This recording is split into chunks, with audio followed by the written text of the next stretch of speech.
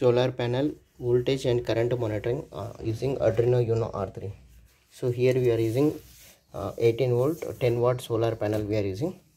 So that will come to on off switch button, and it will goes to current sensor. After current sensor, it will goes to voltage sensor.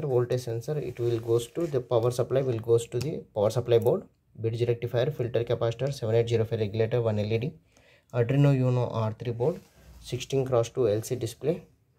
So LC display and current sensor, current voltage sensor, it is connected to the A0, and current sensor ACS 712, it is connected to the A1, and there should be a 6 LEDs for the load.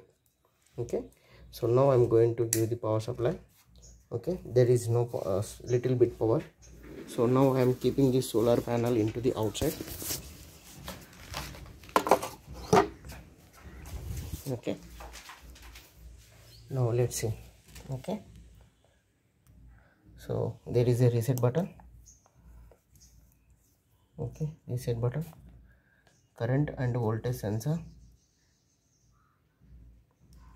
Voltage, it is coming 19 volt, 19.38, and current 1.3. okay, so power supply module Arduino Uno R3, 16x2 LC display, and current sensor and voltage sensor.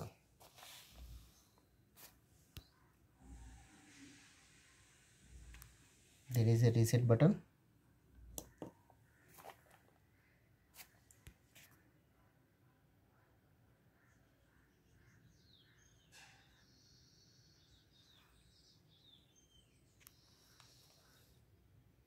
Okay, there is a solar panel.